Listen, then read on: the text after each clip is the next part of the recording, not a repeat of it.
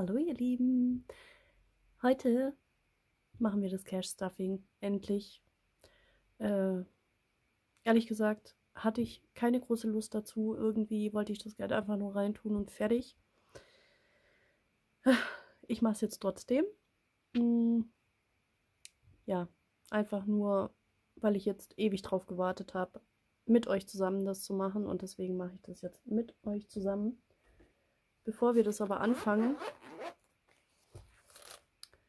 muss ich hier erstmal das komplette Geld noch rausholen.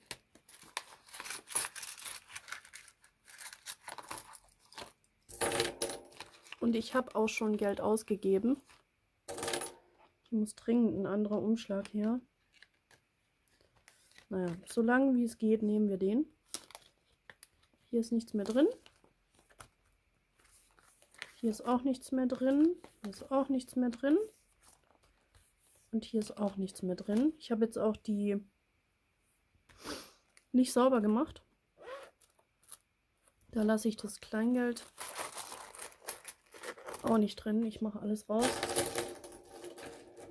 Das liegt jetzt aber hier ein bisschen blöd. Und ich habe festgestellt, hier löst sich tatsächlich mein Filofax auf. Weiß ich, könnt ihr das sehen? Das ist einfach ein Faden. Das ist schon der zweite Faden, den ich hole. Also dafür, dass die Filofax so teuer sind, weiß ich nicht. Finde ich nicht so gut. Den habe ich ja jetzt noch nicht ganz so lange, würde ich behaupten. Und deswegen, naja, ich bin not amused. So, ich zeige euch natürlich erstmal mein Dezember-Budget. Also hier sind meine Einnahmen. Das ist das, was ich mitgenommen habe vom November. Das ist das, was in Binder 1 momentan drin ist. Binder 2. Also natürlich ist nicht das gesamte Geld drin, aber ja, so viel ist theoretisch in den Umschlägen.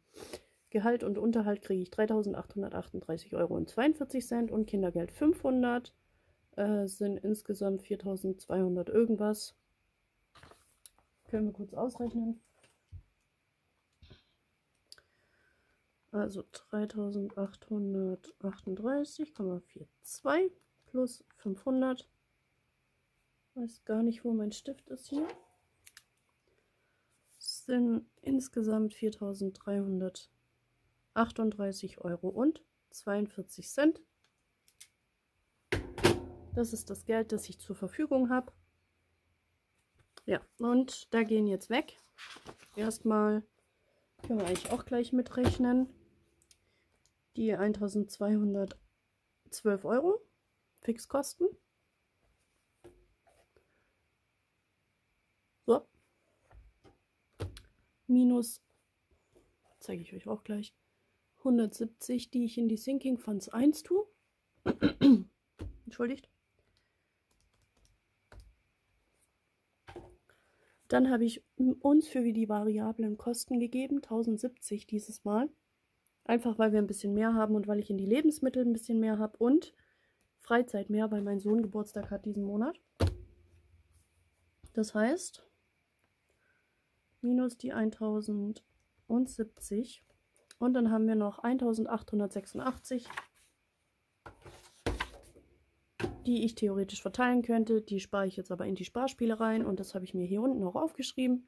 1.885. Davon sind schon weggegangen, weil ich die erste Woche schon gespart habe. Und hier, das hier, weil ich schon Sachen gekauft habe. Und damit ich da nicht drüber gehe über die 1.800, schreibe ich es mir da dazu. Das seht ihr dann aber im Wochenabschluss, wenn es einen gibt. Ich bin mir noch nicht sicher. Ich bin gerade, ja, ich habe gerade irgendwie so ein Down, so ein Tief und irgendwie nicht so die Lust zum Drehen. Also außer die Adventskalender natürlich, da habe ich total Lust. So, Lebensmittel kriegt 500. Das kann ich euch jetzt leider nicht hier hinlegen, weil sonst seht ihr das wahrscheinlich nicht alles. Aber ich kann euch immer zeigen, also Lebensmittel kriegt 500. Das heißt, wir geben hier 100 200, 300, 400, 2, 4, 6, 8, 10, 500 Euro rein. Und da kommt jetzt natürlich auch wieder was raus. Das will ich jetzt nur nicht im Video machen. Das mache ich am Wochenabschluss. Also zeige ich euch, was rausgegangen ist. Das werde ich nach dem Video gleich machen. So, ich krieg 30.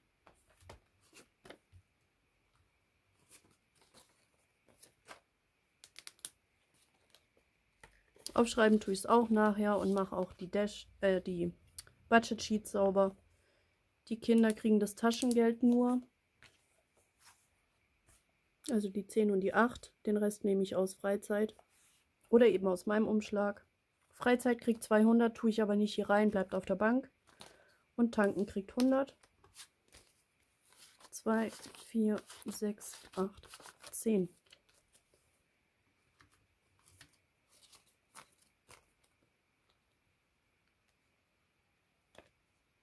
Na, geh doch auseinander. Es will nicht. Es will nicht hier rein. Naja, gut. Geh doch zu. So, dann ist das hier schon mal fertig.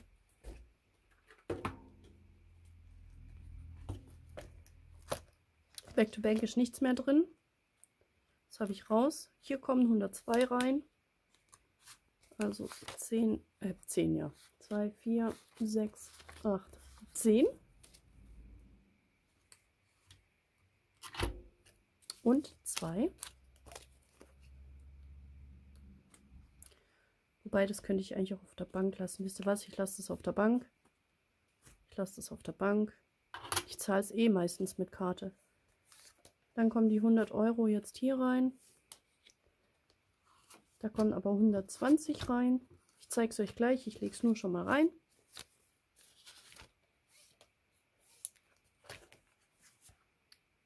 Hier, Schule 120. Sonstiges kriegt nichts. Kleidung kriegt nichts. Feierlichkeiten kriegt nichts. Das war es tatsächlich mit meinen variablen Kosten schon. Ich gucke mal gerade, ob ich alles habe. Also, Lebensmittel hat gekriegt. Blackie bleibt auf der Bank. Auto hat gekriegt. Ich habe gekriegt. Die Kinder kriegen es in kleiner. 200 bleibt auf der Bank. Schule hat gekriegt. Etsy kriegt nichts. Und ihr seht, ich habe jetzt Etsy tatsächlich mit aufgenommen. Und der Rest bleibt ja sowieso auf der Bank. Meine Sinking Funds 2 kriegen nichts. Die bespiele ich. Gut. Dann war es das ja tatsächlich auch schon wieder. Nett.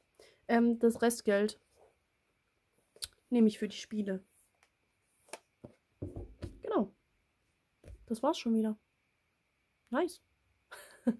8 Minuten. Wow. Ich habe diesmal sehr wenig gelabert, weil, ja, wie gesagt, ich habe gerade einen Down. Ich fühle es gerade nicht so. Vielleicht brauche ich auch einfach mal eine Pause. Ich weiß es nicht. Bin noch am Überlegen. Den Monatsabschluss, soll ich euch den noch kurz zeigen? Nichts Spektakuläres. Naja, eigentlich lohnt sich das gar nicht. Also ich habe sehr viel auch, muss auf die Kerze aufpassen, sehr viel auch reingelegt durch die Challenge. Weswegen ich dann hier das ganze Minus ausgeglichen habe. Das ist ja Auto, das war klar, dass es vielleicht mehr kostet, als ich habe. Das habe ich einfach aus dem Notgroschen genommen und aus der Challenge eben vom Auto. Genau. Gesundheit ist nichts passiert. Das habe ich einfach aus Lebensmitteln genommen, was da rausgegangen ist. Ich habe Hustenbonbons, glaube ich, gekauft oder so. Ich weiß es nicht mehr genau. Ja, und sonst ist viel dazugegangen. Hier, das sind Weihnachtsgeschenke. Genau. Und das Minus stimmt hier nicht.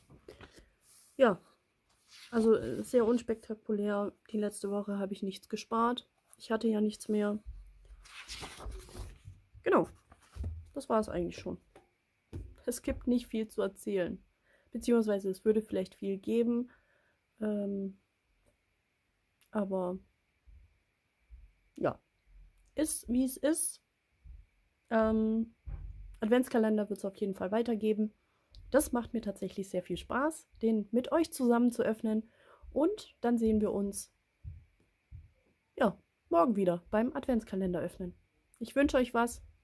Ach so, ich weiß gar nicht, wann das Video online kommt. Mein Handy braucht gerade auch ziemlich lang zum Hochladen. Ich weiß nicht, was da los ist.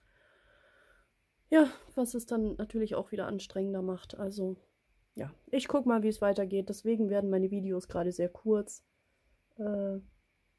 Ja, genau. Okay, genug geschwafelt. Ich wünsche euch noch einen schönen guten Morgen, einen schönen guten Mittag, einen schönen guten Abend oder eine schöne gute Nacht. Je nachdem, wann ihr das Video seht. Ciao, ihr Lieben!